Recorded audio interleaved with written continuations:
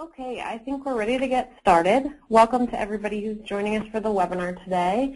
We'll be talking about metadata tagging in education with AEP and Creative Commons. I just wanted to go through a few little technical issues and how we're going to handle the webinar today.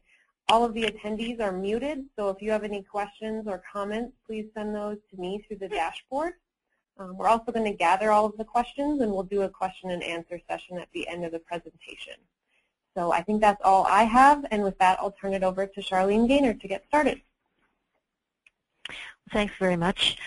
Good afternoon, everyone, and thank you for joining us on our, I think, very interesting and important webinar this afternoon. We have got over 170 people signed up to be with us today, so that's a very good sign, we think, that this is something of importance.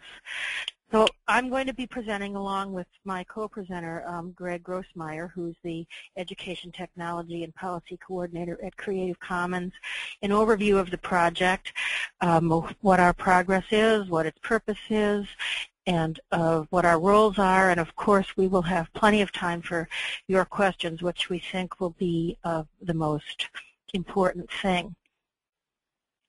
So I will start by talking about the LRMI initiative, which I'm sure most of you know something about already. I'm hoping that you do, and that's what has stimulated your interest in participating.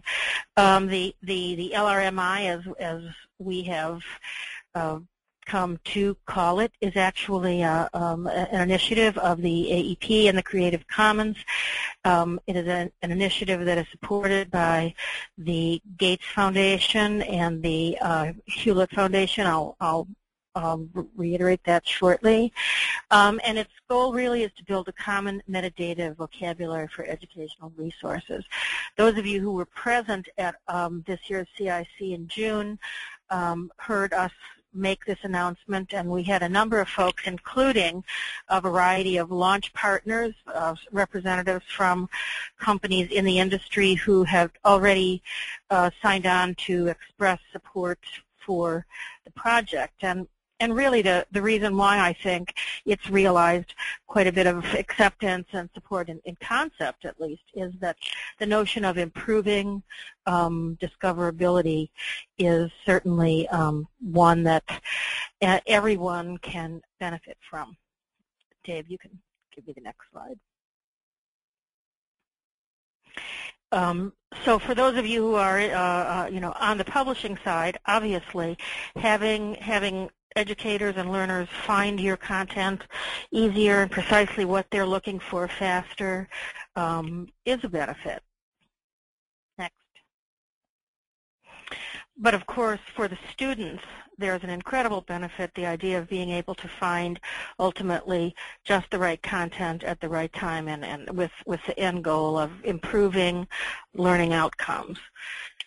And again, oops, can you go back a minute? Again, for us, in the industry, this can have a lot of benefits, including, decreased production costs if there is a common standard, instead of trying to satisfy multiple standards. And this, of course, is something that the states have been talking about as well. And then, obviously, the expanded marketplace for educational content. Next. So what I'm really excited about is that this is a shared initiative that AEP and Creative Commons are co-leading.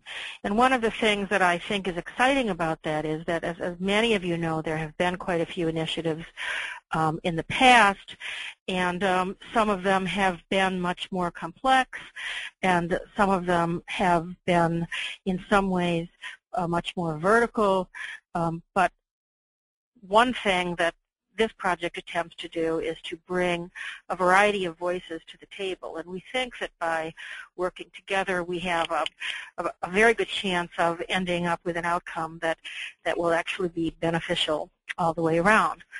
So obviously, while we both have clearly defined roles, and I'll describe those, we also, I think, have done a pretty good job of coordinating and collaborating so that we're both making sure that our various constituents' voices are heard throughout. Our role is primarily communications. That's something that we do on a regular basis.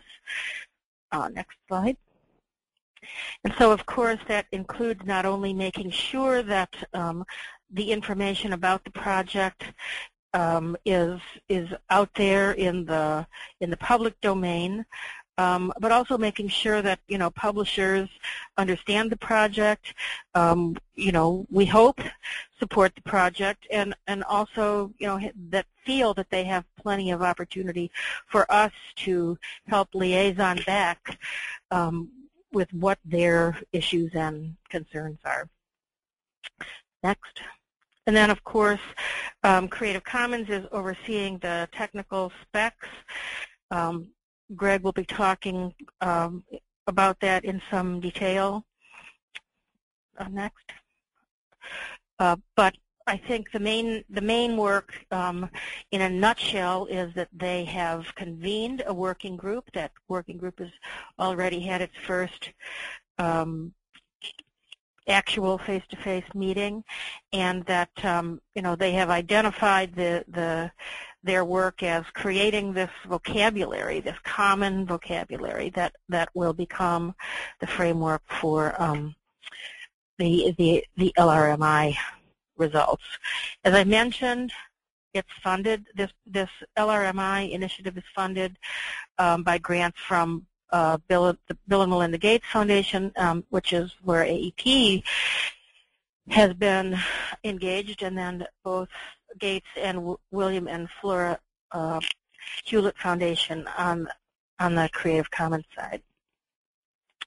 What really precipitated this kind of why now was the announcement by the three major search engines, Bing, Yahoo, and Google, of the publication of sort of a generic framework called schema.org. And again, I think Greg will be talking a little more about that. But the general idea is that they agreed that this foundational framework would be one that they would all use. And so the impetus of that decision has obviously very immediate consequences, implications for anybody who wants to be found by a search engine.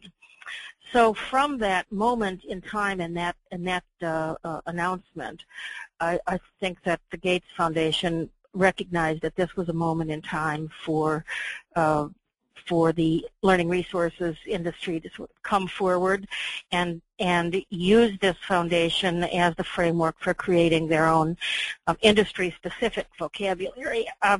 Many of you have heard us use the potato salad reference, and I think that I'll just quickly. I think Greg's going to give you an example of that, but clearly you'll see that, and it's obvious that in education, it's not potato salad. We need to figure out our own vocabulary, and one that would be specific enough to make the framework meaningful. So with that said, I'm going to turn it over to Greg and let him go a little bit more deeply into the framework and the working group and where we are and what we're hoping to accomplish. So take it away, Greg. Thank you, Charlene. So we've thrown around this term a little bit, metadata. Let's just be very explicit, and so we all know what we're talking about here. So metadata is data about data. There's a book out there called Tale of Two Cities. So we're not talking about the content of that book. We're talking about the description of that book. The title of the author, publication date, pages, what the Library of Congress subject heading is under, things like that. So that is what we mean by metadata. Thank you. So Charlene also referenced this potato salad example. Now, if we start to tag things with metadata, then the search engines can figure out more nuanced information about those things.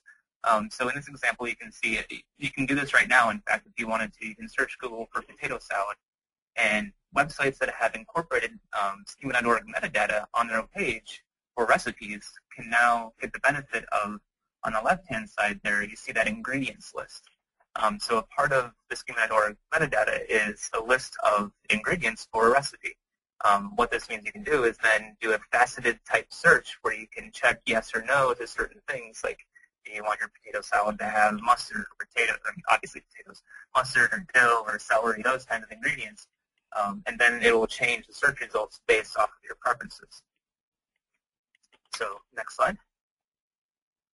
And basically, for those of you that might be interested in what these things actually look like, this is a little snippet of code, HTML code, that includes this metadata markup.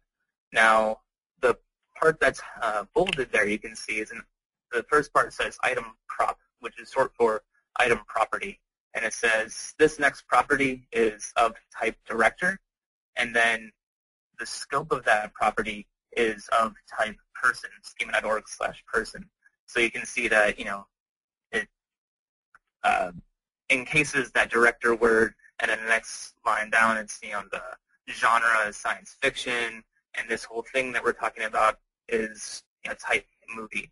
So it's just basically taking the things on a website that are already visually there, that the user is reading, but then just semantically marking it up a little bit so that the search engines know what the user is seeing. Next one.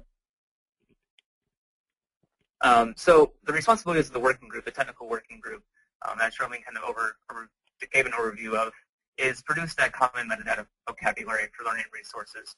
And that's what the main first steps that we had during that face-to-face meeting, I think it was September 8th, where we all got together in Mountain View, and we're trying to scope what those terms will be. Because in the world of metadata, there's things that are common to all things, right? Title, date it was created, the description, where it lives in the world, like a URL or something else. And those things aren't education specific. But what we want to concern ourselves with are the things that turn a resource, just any old resource, into a learning resource. What are those special characteristics or attributes of things? Why would I be searching for that in a learning situation, right? And I can get more into detail of what we have decided those terms are, and where it might fit within your current metadata framework. But we can say that toward the end. It might be over the head of some, but not enough detail for others. So we'll give the gloss, and then we can get deeper later. So we're going to do that, and then we're going to create a proposal, a specification that'll be the highly detailed document that'll describe these different terms and their definitions and supported values, and submit that to schema.org, the organization. So that process, we just found out yesterday, 2 days ago, in fact, how that process will happen. There's going to be a public mailing list that is co-run by schema.org and the W3C organization, who will help facilitate this process. It gives it a little bit more goodwill among the community to have both organizations involved in this process of extending schema.org. So we'll submit our proposal to that public mailing list. There'll be discussion there, and then there'll probably be some side discussions with, improvements we can make with whoever.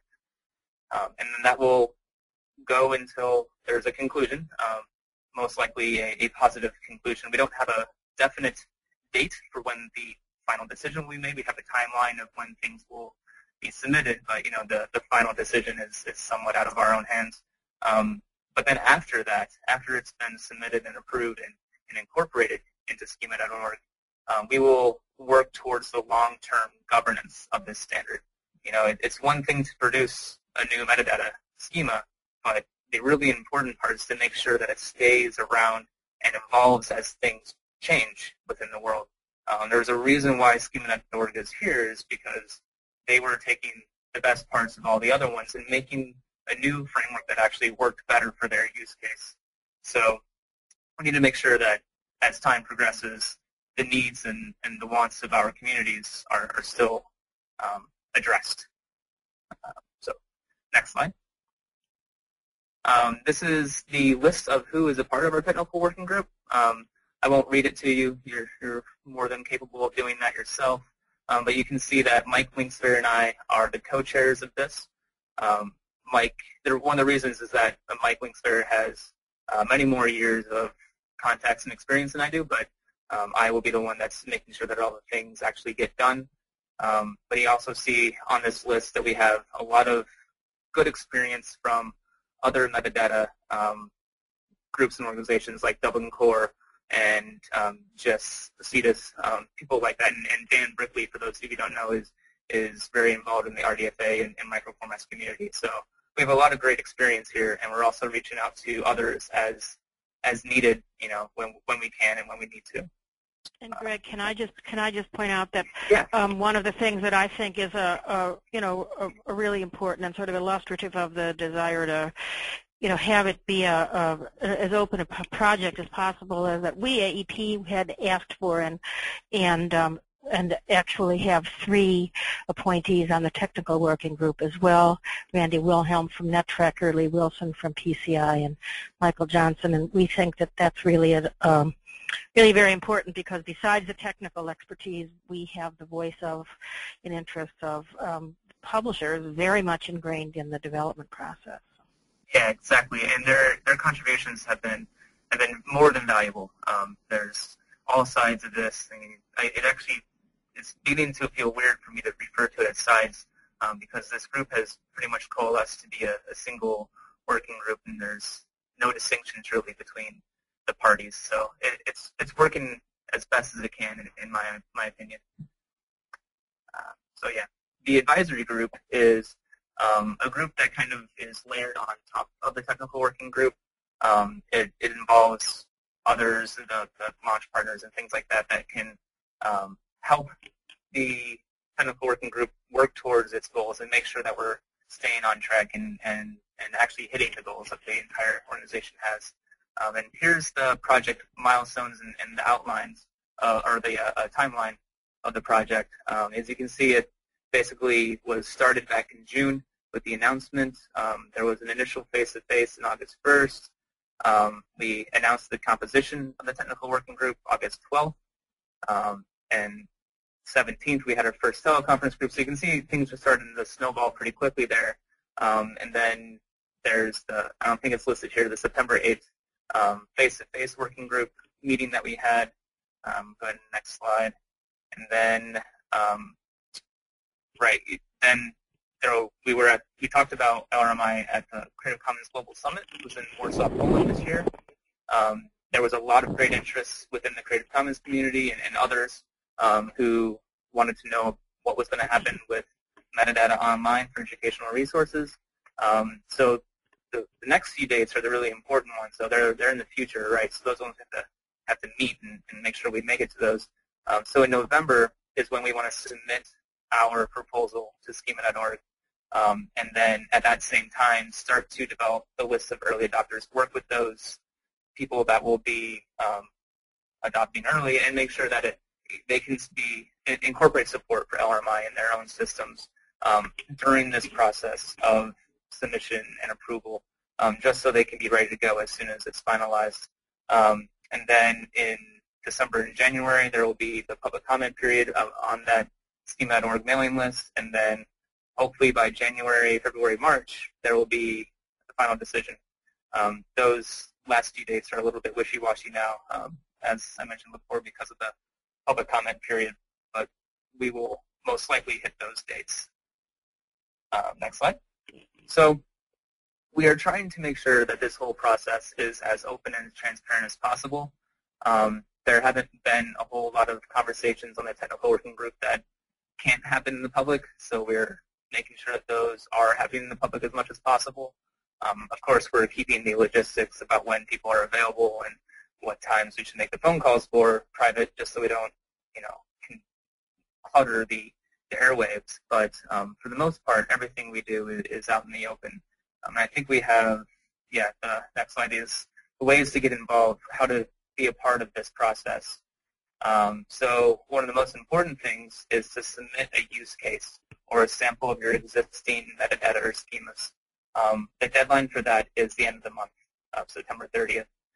With that, what we will do is make sure that our proposal to schema.org hits all the main points of all of our community members, and community members in this case is broadly educational publishers, creators, consumers, and make sure that the metadata schema that we propose fits their needs. Because if it doesn't fit their needs, then we didn't do our job, right? So as many of those use cases are submitted, the better. There is a call for use cases that you can see. It's on the Learning LRMI group, Google group, that URL, that groups.google.com/LRMI. One of the messages back in August, or I think it was like August 28th, was the call for use cases. It has a template that you can fill out there and submit, and it'll basically just be an email to me. So it won't be public initially, and I'll make sure that anything that you do submit will be shared with the technical working group. Ideally, that we'll also share that publicly. So make a note if you do share anything with me initially, if any parts of it are proprietary, you don't want it to be widely spread, and I will, of course, honor that. But then, as much as you can share publicly, the better, just so the rest of the community can see the work we're doing. And then, I don't think we discussed it actually. The LRMI.net is going to be the domain for where all this stuff will live once it's launched, and it'll go live at the end of the month. And then, of course, moving forward, there'll be more webinars and more discussions and all kinds of more contacts that you guys can interact with us as things progress. And then presentations at conferences and whatnot. So right, this I think I handed over to Charlene to do the big closing. Well, I don't know if this is the closing. I think this is hopefully the opening, because we think that, the most important thing is that we get your questions answered. We had, I said last week, just a telephone conference discussion that Lee and Randy and Michael were present on, and I'm not sure actually that they are with us today, but we certainly, I think, between the two of us can begin to answer just about any question you have. So perhaps we should open it up now for questions. Yeah, we can certainly go to questions now. We did get quite a few from the audience, so that's great. I'm just going to read the questions, and then Greg and Charlene can decide who's going to answer them. So the first question is, does IMS Global have such a vocabulary? That's a very good question. There are a few vocabularies out there already. There's IEEE LOM, there's ISO MLR that's coming out shortly, there's the, what's the one I'm blanking on right now? Yeah, but there's, I mean, those are just two, but there's multitudes of these educational metadata frameworks that have been in use. Even Dublin Core has its own educational subsection of it.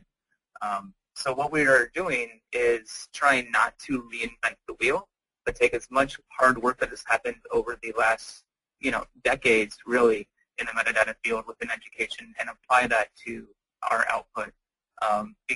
Unfortunately, given the framework that schema.org is in, we can't just simply take the same syntax from the old metadata formats like AEEE LOM and all those, but we will use the same groupings of terms.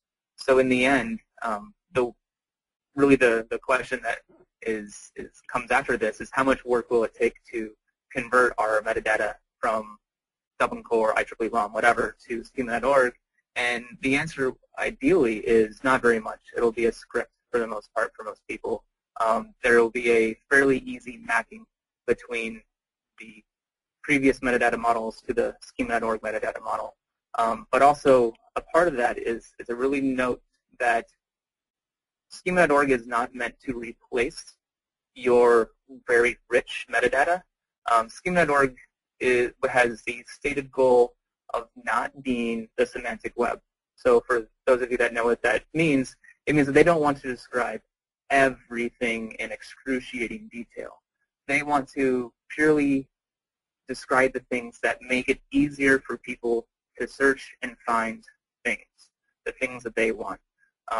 The reason why this was started by Google, Bing, and Yahoo should tell you something that, we're working towards making the lives of internet searchers through those search engines easier. How can we get them to get to our resources quicker and to the right resources? So with that in mind, we have a much more limited set of terms that will be approved through schema.org, is my assumption, than what you can have in the IEEE LOM or things like that.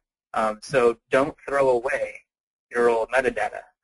Simply map it to the new schema.org LRMI metadata, and then Google will index that, but then also whatever other systems you have in place can use your previous, more rich metadata that's already available. Okay, just to reiterate that, I thought that was something that was really an important point to make, that this idea of looking at what is out there and finding sort of the common terminology to make it easy for people to align with the LRMI, it seems to us and to be a very reasonable approach, and that is the reason why we have been trying to get out the message that for those of you who have such frameworks or have use cases, that it's for you to decide whether it is to your advantage or not. But certainly if you want what you have in use to be considered in terms of doing this sort of an assimilation and amalgamation and review, then you need to go to the Google, Mike. It's the Google email. It's the email address that the link rather that we showed earlier, and we'll make sure that everybody gets that after this session. But there's a very easy way to do that. And just to ask you a question, you don't mean that anyone's actual framework would be published in its entirety, do you? Or do you mean that the synthesis of all of them would be made public? What we will make public is what they submit via their use case. So the more detailed, the better, so we know what terms they use and what the definitions of those terms are, so we can make sure our terms match those. And I think many times the secret sauce of proprietary information isn't always in that list of terms. It's how those terms are used in the back end. So whatever people can share, the better. But of course, just make sure that if you do share something with me directly that you don't want public, just make an explicit note of that. I will unfortunately have to assume that everything else is able to be shared just because by virtue of sharing it with a group of 15 technical working group members, we'll be basically sharing it with everyone. So, and then ideally we put it on the public mailing list of the schema.org people that are going to be reviewing our proposal. They're going to want to know why we recommended what we recommended, and if we have this material to back us up, well, this is what Encyclopedia Britannica uses with their metadata framework, and it's been useful over the last however many years, then that has a lot more weight and will most likely be more easily approved than if we just said, well, because some people said something. Yeah. But those who share the data would understand that not necessarily every aspect is going to be shared unless that's something they consent to. Exactly. It's all informed consent. Okay. Thanks. Okay. Should we move on to the next question? The next one would be, how will previous educational vocabularies be incorporated or built upon? No, I think we answered that. But did you answer that one? Okay. Perhaps not. I mean, if there's if you feel like you answered it, that works for me. One question is, can someone, if we have not answered it, is it possible for whoever asked it to indicate that? Otherwise, we can continue. Yes, they can send me a message if they would want a little bit more information. The next question would be, will LRMI hurt small businesses or help them with online sales? Well, I mean, I will be happy to take a first pass at that. I think that in some ways LRMI could level the playing field for small businesses, because everyone, with improved discoverability, it actually does make the opportunity to be discovered precisely by someone looking for precisely what you have that much easier. So my sense is that it's an equalizer, not a hindrance. Yeah, I would just second that. Actually, it's in fact, you could think that the smaller publishers if they're a little bit more nimble, they can implement the new RMI metadata framework quickly, and then they'll get the new search results as soon as Google starts indexing that metadata. I mean, once everybody starts indexing the same metadata and incorporating their framework, it'll, as Charlene said, just level the playing field so that everyone is as easily findable and discoverable as everyone else. Okay. We had another question. We have a listener from New Zealand, and they have translated their metadata schema, and they wanted to know what the goals are for supporting other languages in schema.org. That's a very good question. Schema.org and the metadata framework is language agnostic. Terms that you can fill into the descriptions of the properties, like what is the description of, or the topic of this resource, can obviously be in whatever language that it needs to be in. The search engines have stated that they will be in, the language of the resource doesn't matter. In fact, if you're talking about a non-English resource and you're searching for a non-English resource, the non-English resource will come up before the English resource.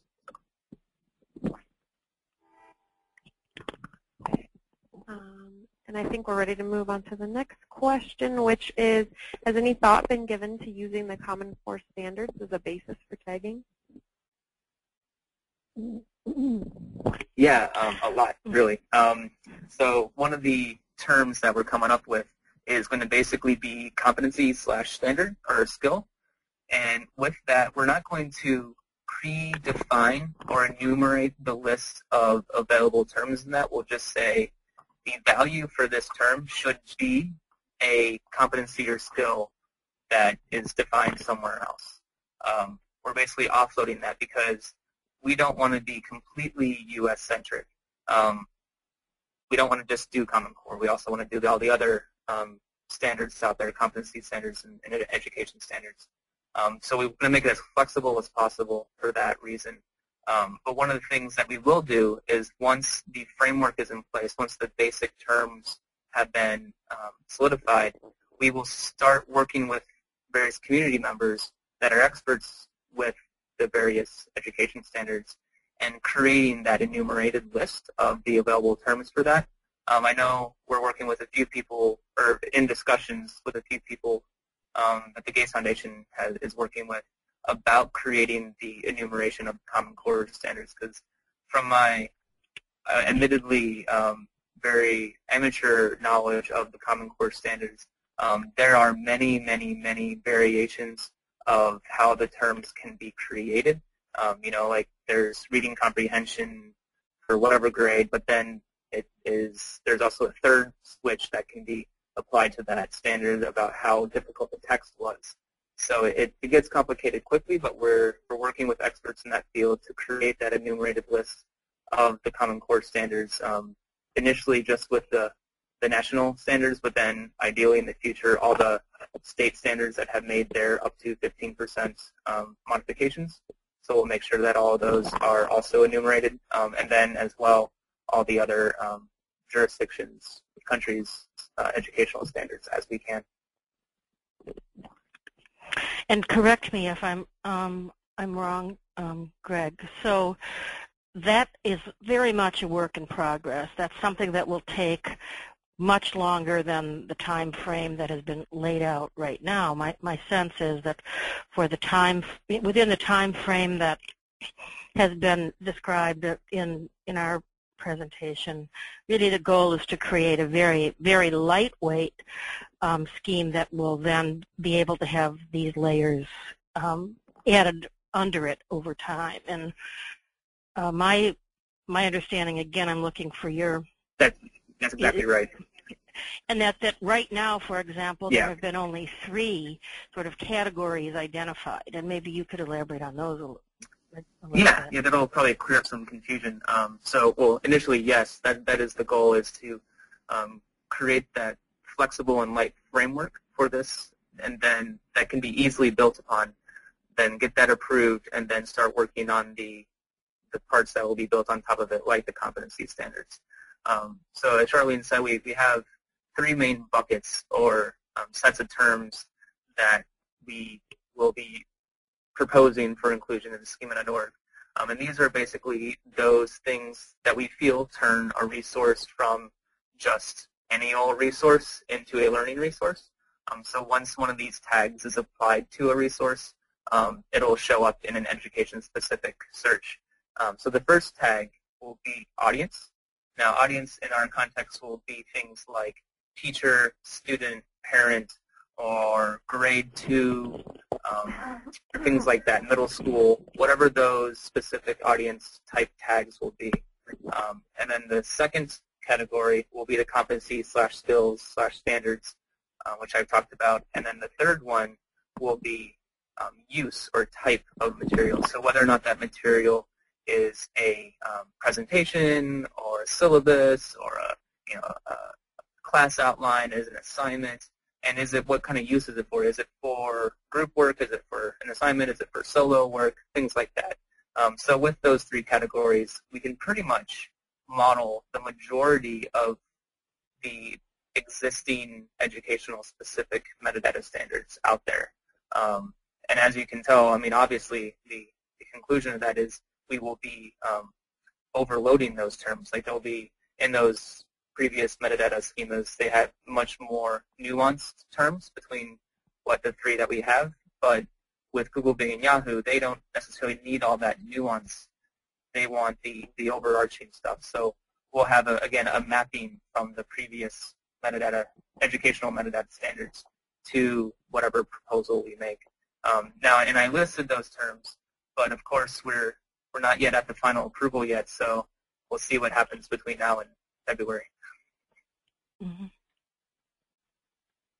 Okay, and then we have another question from someone that works on a college's DSpace instance, and they were wondering how can schema.org and LRMI be integrated into open content on DSpace institutional repositories. Basically, they want to know kind of what's in it for me as a librarian managing an institutional repository. Yeah, definitely. So DSpace right now, I think out of the box, it supports Dublin Core. I think that's the main metadata that it wants its users to use. I think because it communicates between the rest of all the other repositories through OAI PMH, which is a open repository standards that lets you ask repositories what it has in it. And the standard that is used for that communication is Dublin Core.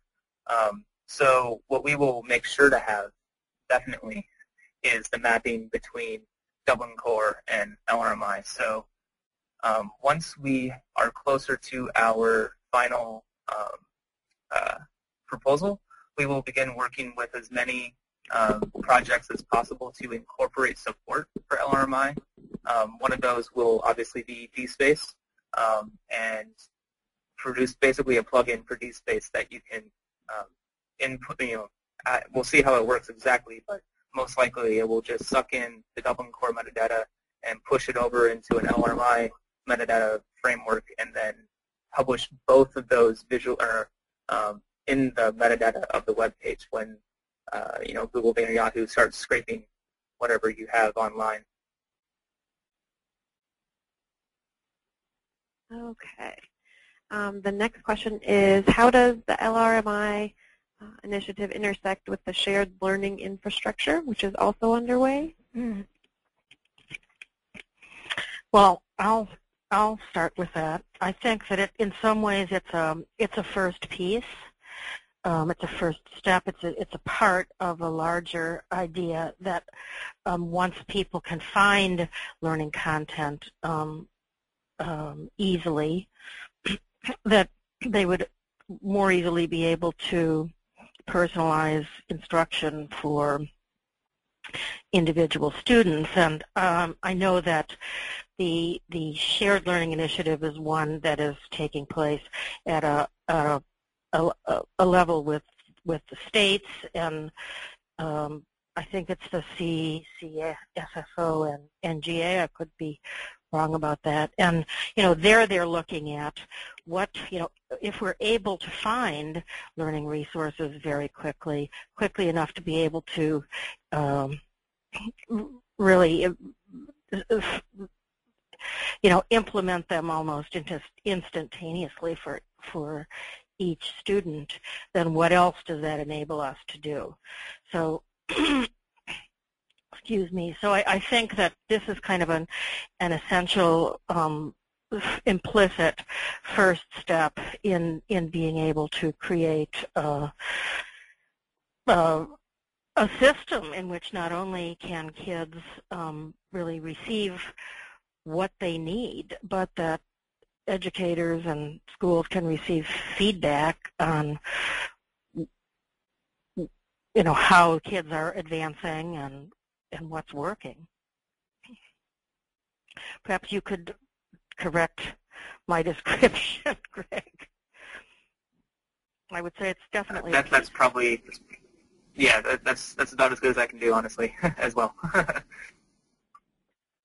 Okay, and then we have a question about the publishing side of it. Are publishers who provide paid content expected to adhere to the tagging standards as well? Well, no one's expected to adhere. It's going to be totally voluntary to choose to use the system. I think the most important thing to understand is that if this is adopted by schema.org, I mean, do you want to come up when, someone does a search not for potato salad, but for, I don't know, social studies, grade 4, software. And I hope that those are purely top-of-the-head kinds of sorts that I've just chosen, but the most important thing is that it's your decision, really, on whether you want to sharpen your ability to be found on, Google or Yahoo. It's not anything that is going to be in any way mandatory. I'm not saying that there won't be, I am speculating about once you can find learning resources that, that quickly and precisely, I would expect other, market forces to come into play, but that would make you as a publisher really want to be engaged in that, but it is not mandatory. Great. And then someone else was wondering if we could share a little bit more about the vocabulary that you've been considering.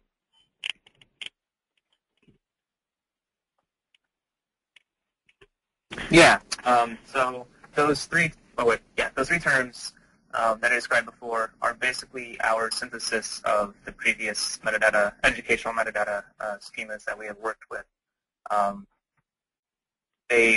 The next steps that we will be doing is taking those three terms and putting them into the schema.org ontology. So where they fit within the hierarchy of schema.org, there's a few options of how that might work. Basically, to a quick rundown, the top level aspect of schema.org is actually a thing, and a thing can have a very limited number of properties. But then one of the next down levels is a creative work. And a creative work has a lot of properties that you would think would apply to educational resources. And in fact, it has some subset things that are also like articles or blog posts or book or movie, video, things like that. So they will all those are basically all the things that we see are probably educational resources. So we will modify that creative work overarching thing. It's weird to describe it as a thing in conversation because it sounds like I'm not being specific, but I'm actually being specific.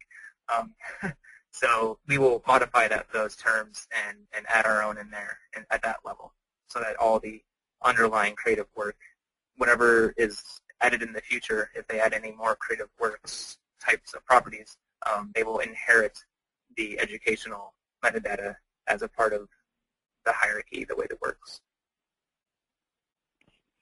Yeah, I mean, going back to the potato salad, you know, sort of an example, you know, they've identified, you know, what ingredients and calories and, you know, what are sort of the essential things that are part of a recipe. And it's on a much larger scale and a much more complex scale, as you can imagine. It's kind of the same task. What are the essential things that are part of an educational resource? And those are all the things that will ultimately fall out, I think, underneath these three broad categories. Great.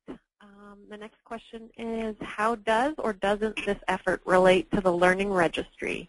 In other words, is it just a coincidence that you share similar abbreviation?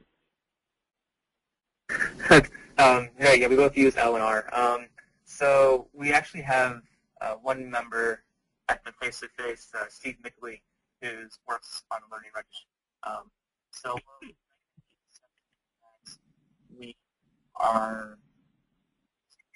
Sorry, Greg, we're losing you. Oh, I'm sorry. We're related in the sense that the Learning Registry is supplying some expertise through Steve Midgley, and then also we're making sure that what we do makes sense in their world, just as much as we do with any other person that supplies a use case or an organization that supplies a use case.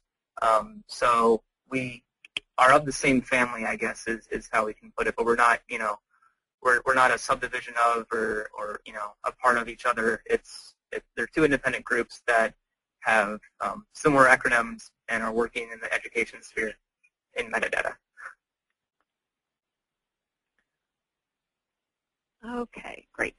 And the next question is, will anyone in LRMI be developing tools, and then they said ideally open source, for transforming between metadata formats and for testing and evaluating the quality of published HTML? And then they said sort of like the Facebook lifter.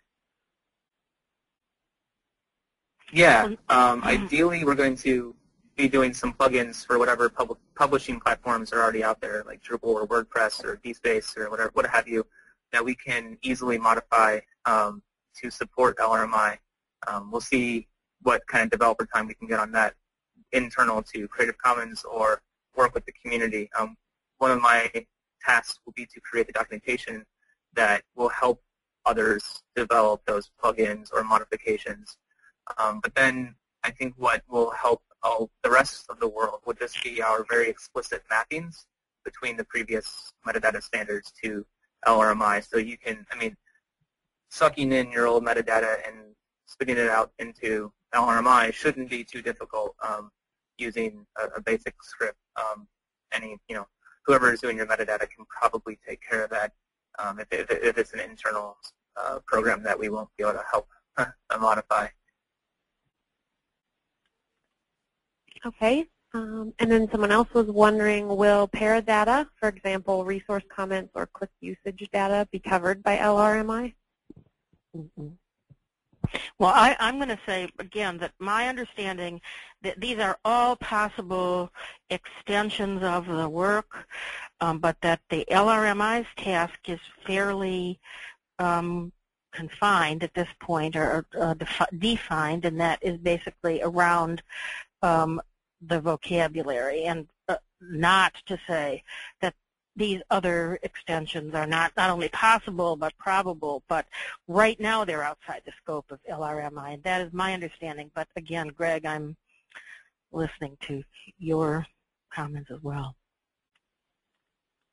Yeah, that's a very good summary. Like, we initially put that as out of scope, the project did, for Paradata, But with the conversation that happened on Wednesday at the schema.org workshop, it sounds like producing these types of extensions will be a fairly straightforward process in the future. Once we get through the process will be fairly well defined because we will be defining it as we go, basically, in conjunction with them.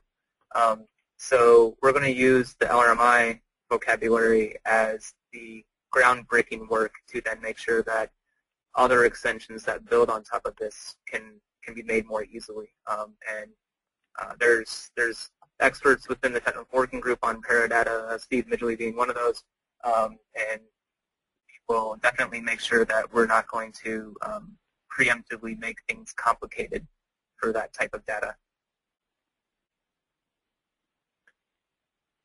Okay, and then there's another question. Will Google's algorithm favor sites that incorporate the metadata? And they have an example, for example, embedded in their source code. Go ahead. Yeah, they're pretty tight-lipped about how they will change their results. That whole competitive advantage thing. Like they're actually we at the workshop on Wednesday, it was quite humorous to see the conversations between the people that are actually part of schema.org, but from different companies, learning what they can and can't share during their meetings. They all agree upon like what vocabulary they will consume, but they will never publicly state exactly how they will display that information.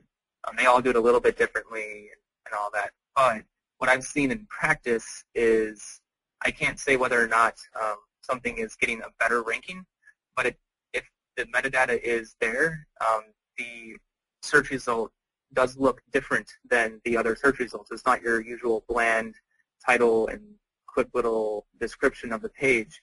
It also includes some extra little bits of information, like you've probably seen the websites that have like the table of contents sometimes listed out underneath the resource. So what it does is it visually attracts the searcher a little bit more when there's that call-out information there. So that might be a non-answer in that we don't know what they're going to do, but we do know that when they do display the metadata, it does look spiffier in a very layman's terms. Okay, and I think this might end up being our last question, and I know there were a few other questions that didn't get answered, so we will certainly be following up with you after the webinar here. So last question for Charlene and Greg. Is there a trade-off between flexibility and interoperability, and what would be more important between those two to LRMI? Well, I think there's always a trade-off between flexibility. Yeah. But isn't, Greg, I mean, to some degree, the larger goal, it is interoperability. I mean, if the LRMI became sort of a standard, wouldn't that essentially be the same as, in some ways, interoperability, or am I missing the point of the question?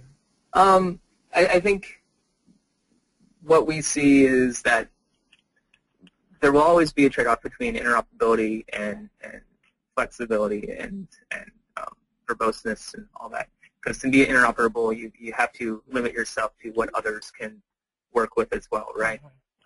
But what we're making sure is that while we are a limited set of terms vis-a-vis the other very verbose schemas out there, we will make sure that what we do does not prohibit the use of other schemas. So one thing that Google has made explicit, Google, Bing, and Yahoo have made explicit, is that a web page can include both schema.org metadata, the microdata on there, and also whatever else you use to describe the material, whatever metadata framework is already in place. They won't, discount the whole page because you use two different languages. So basically, we're trying to ride that line of the best solution for everyone, where we're going to help make the standard that Google, Bing, and Yahoo will support, and thus be a quasi-de facto standard in some areas. But when you do need to talk about things much more verbosely or nuanced and use your own schema, you can do that without harming anything else. Thank you, Greg. I think I did miss the point, absolutely. That helps me understand. You're welcome. Okay, are there any last comments from Greg or Charlene before we wrap up? Well, no, thank you very much for coming. And I would like to echo that. We had great attendance, lots of questions, and we want to keep receiving those questions. Just remind folks that we will follow up with a reminder of how to go about submitting a use case or framework if you'd like, and also a reminder about where to find the LRMI website, which will launch shortly. Thank you, everyone. Yeah, and my name is Erin Gross, and I'm with the Winter Group, and on behalf of the Winter Group and AEP and Creative Commons, we just want to thank everybody for joining us today, and we will send out a link to the archived webinar probably early next week. So thank everybody for your time, and I think that's all we have. Thank you. Thanks, everyone. Bye-bye.